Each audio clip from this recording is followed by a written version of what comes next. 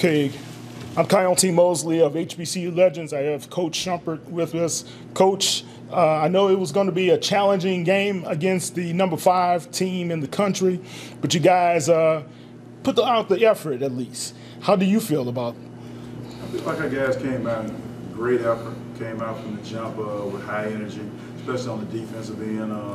Those guys played hard and tough, you know what I'm saying? I thought in the first half we matched their physicality, you know what I'm saying? I think the problem we had was we couldn't score the basketball.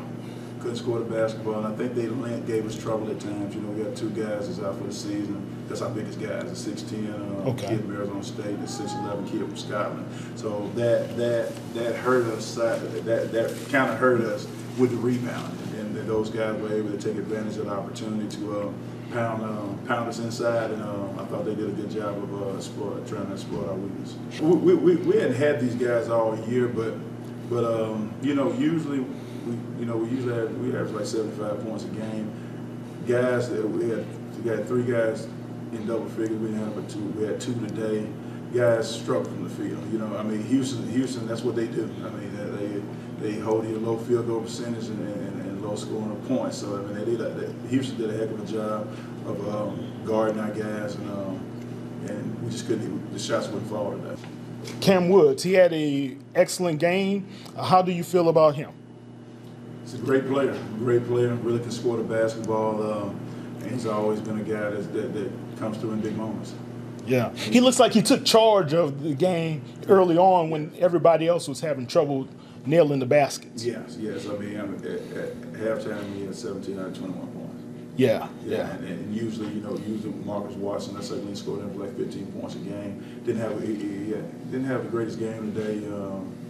Could hit shots, a couple of questionable calls on drives, and he didn't get a lot of grace with the calls as he drove to the basket. I mean, I think you're being very kind. Yeah, being very kind. But you know, he's a guy that averages like 15 and 5, and you know, he'll pick himself back up, get back going. But that's an unusual night for him too. Okay.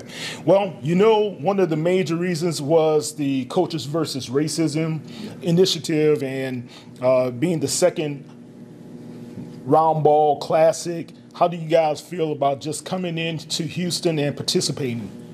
Oh, we felt great. You know, our team, our school, you know what I'm saying, it was good that, you know, we were proud to get an invite, you know, to this event, you know, to raise, you know, social awareness about, you know, the racial injustice and things that we face in our society right now. So, you know, we want to be, you know, by playing this game, you know, and sports as a platform, you know, we're able to use our voice, you know, to try to make this society better.